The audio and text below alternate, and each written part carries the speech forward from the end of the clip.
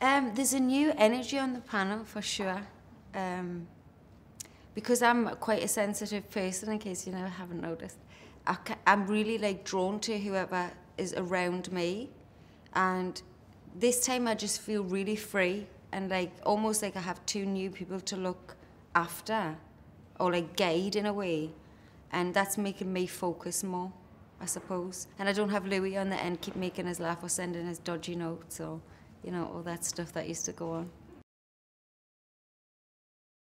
I feel like 13 years in, I'm a bit more, a bit more educated on all things, as in song choices, how the show goes, how it will progress, which beforehand I didn't necessarily know. Definitely not in my first season. I was only 24, like Rita. I didn't have a clue how it was going to progress, what was going to be next. So I would put people through, then the next time I saw them, I'd be like, ooh, this time I'm aware of what's to come, what I've seen, how the standard is in each category, so I won't put people through if I think it's unfair, because I know they're not going to get further, if that makes sense. I'm just a bit more aware and alert and focused, and as I say, like guiding these two new people we've got. So yeah, it's fun though. I think there was always going to be somebody that was going to be criticised. When I was first announced, I replaced Sharon. And I remember literally everyone going, Simon's lost it, he's crazy, why would you put this girl on? She's only been doing this 6 years, blah, blah, blah, she's 24. There was always going to be something to be said about someone. But I think Grimmy's going to be a massive revelation. He's funny, he's smart, he is actually, like I say, crucial to what is happening at the moment in the music world. The shift has gone so far that radio's become more important than ever, actually. So he's in a very, very important position. I think we're giving him energy. We're breathing new. Like yesterday, we were teaching him what on fleek means and all the new latest things. Rita's got her own little thing that she does where she says, mash it up, mash it up, mash it up, boom. Simon said last night, I'm going to mash it up, mash it up.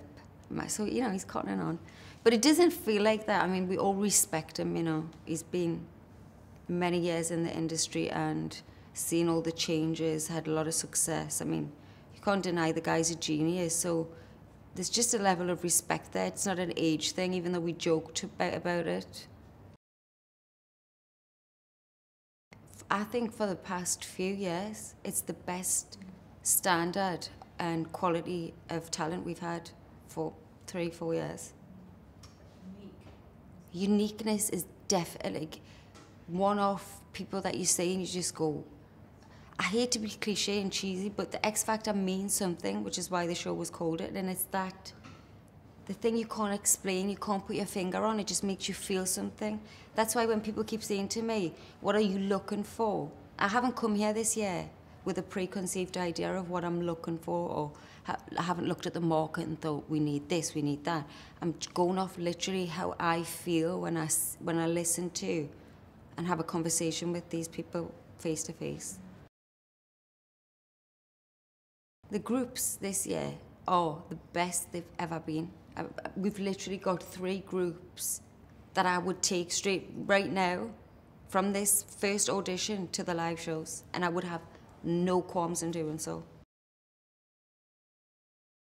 That for me has never been part of the show. That's part of whatever the circus is beyond the show. For me, it's about the contestants and those people singing on the stage that night. It's not about who I'm wearing or what dress I'm wearing. So they can do the Star Wars thing. I'll focus on my contestants.